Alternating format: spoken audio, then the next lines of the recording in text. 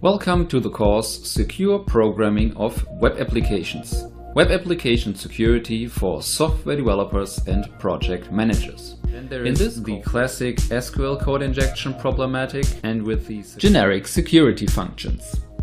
Now, complexity is the worst enemy of security. There are front-end attacks and back-end attacks. Front-end attacks typically require user interaction. These attacks, in all these attack scenarios, there are three entities involved. A simplified code example including a security vulnerability. Now, not simple statements are used, but prepared statements. As you can see, let me demonstrate a quick working example for cross-site request forgery. I'm back. Secure programming is no-brainer.